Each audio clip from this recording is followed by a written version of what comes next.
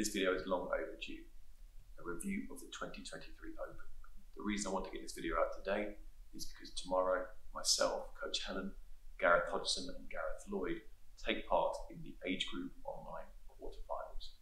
We managed to make the top 10% in the world for our age category, and we will be representing CrossFit Chiltern in a series of 5 workouts taking place Saturday and Sunday. If you want to come and watch, we'll be doing the workouts at approximately, and this is very approximate, 12:30 till 3 on Saturday, and probably somewhere around 9:15 until 11:30 on Sunday. Feel free to come along and support, heckle, whatever you like. So first of all, I want to talk about the workouts that came in the 2023 Open and what you should take from them. This Open this year was quite different from previous years. If you weren't aware, it was programmed by a different person. All the previous Opens have been programmed by a guy called David Castro.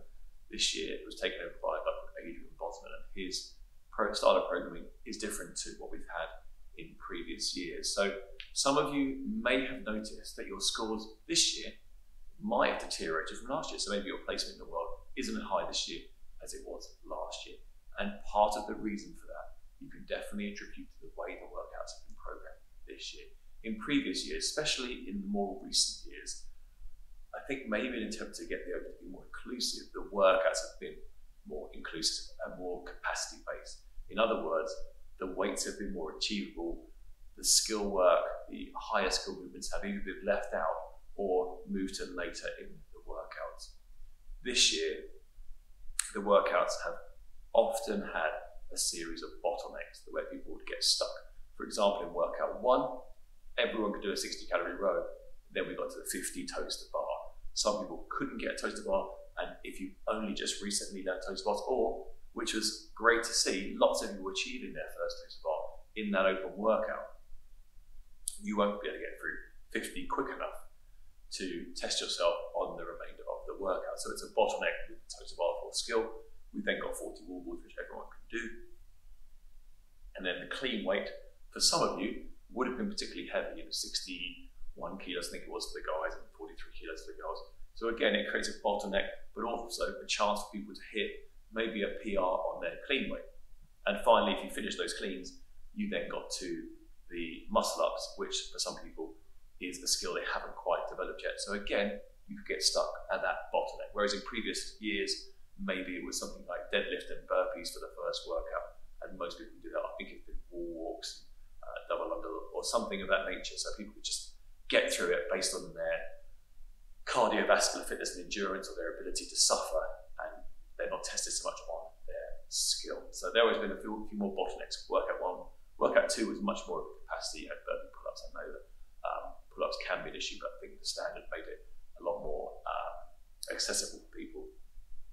And then you have the third, or the second part of that workout, which is the one with max thruster, which everyone could do, but obviously you can take a big hit with that being 25% of the workout score. So if you haven't got particularly good thruster overhead strength coming out the squat, then yeah, you're going to take a big hit in a leaderboard of 150,000 people.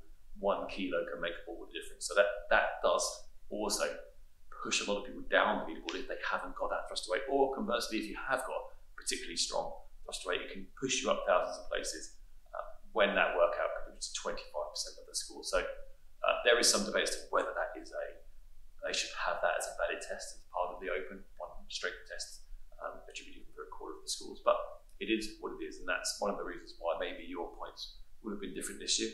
And in the final workout, loads of you will know it was short and it had a massive bottleneck in there. And that could have been the wall walks for some of you.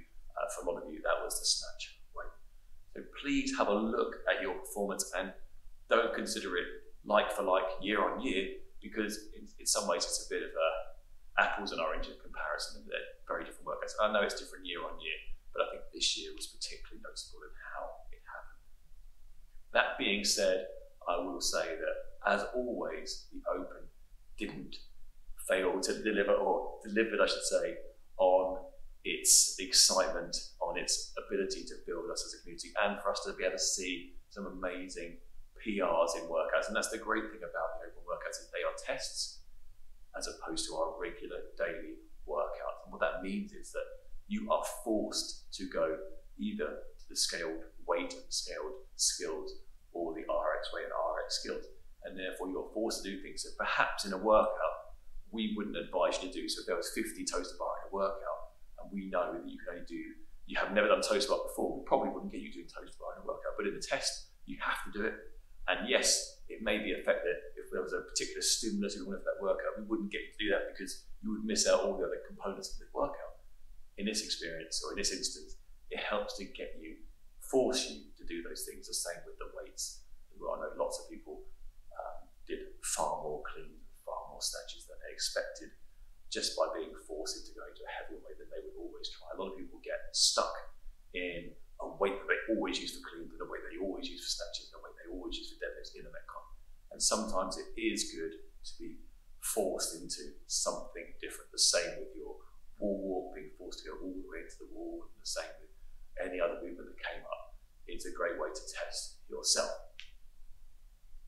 Always come away with the open with a plan or a motivation of how you're going to get better for next year. So think about what held you up this year and what you can do to move forward. So if it was the weight, maybe you're going to look at some of the lifting track that comes with the CrossFit affiliate program. Maybe take some time in the open gym slots, or come in and work on your strength. Work on your strength. Work at home if you're one of these lucky members with a gym in their house as well, you can do that. But maybe you want to work on your strength, or maybe you want to spend some more time working on the skills that you can do. Maybe stringing toes to bar together an issue. That could be a strength base in your hip flexors or your abs, or it just might be you're lacking a small component of the skill aspect there. The same for muscle ups and wall walks, all those other things. Double unders could be another issue. Try and look at where you're going to improve and how you're going to focus your efforts to get a little bit better year upon year. We expect that the programming will follow this same trend every year, so maybe you need to look at making sure that you haven't got these holes in your fitness and to get better at for future years. And obviously, myself and all the coaches, we actually love it when someone comes and asks for advice, asks for help, because it motivates us to see people trying to get better, just as we as coaches are always trying to do it. So don't be afraid of asking those questions, sending emails, whatever you need to do to help you move forward. Now, a little review of some of the top performances this year. We're going to talk about the men's and women's division. So in the women's division, Helen was the top dog here in the box. Then we had Kat Shaw, Ali Bird, Jess Neethling, and Amy George. And in the men's division, top was Gareth Lloyd, then Jack Bradstreet, James Lee, Gareth Hodgson, and Ben Hill. They were the top 5 members in our box leaderboard. Inside of those performances were some really special performances. We start with the men's side first.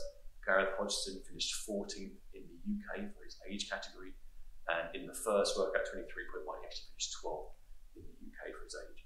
Gareth Lloyd had a very similar series of results. He finished 7th in the UK for his age category, and for workout 1, he actually finished 12th in the UK. And Coach Helen had some fantastic performances individually in some of those workouts. In the first workout, she was 5th in the UK, 23.1. That's the rowing, toes to bar, all balls, cleans, muscle ups. She was 5th in the UK. And amazingly, in 23.2, she finished 2nd in the UK, and the only athlete to beat her by 2 reps was Samantha Briggs. If you don't know who that is, she won the Games in 2013 and is an incredible athlete still. And Helen also finished 11th worldwide out of her age category for that workout. So a fantastic performance. The other part of the Open that was amazing to watch was how the CrossFit Chiltern Team Open panned out. Captains really came together, and you could see the captains that really got their team working together to take part in all the challenges. I loved the videos, the photos, the art entries, all the stuff that came throughout that month. And I especially loved the turnout we had for this year's team finals. I'm going to be posting the photos and the videos very soon. Yes, I know it's late, but it's taken a long time to get around to this. It's been a very busy month for me, and I'm just one man. So I will be posting that over the next few days, some images from there, some videos, and some other stuff as we go along.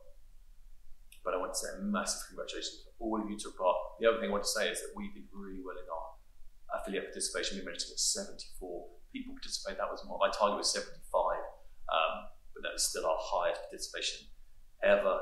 Let's hope we can grow year on year and move ourselves up that UK leaderboard and get into that top 10 of affiliate participation in the UK. Again, big congratulations for all of you taking part.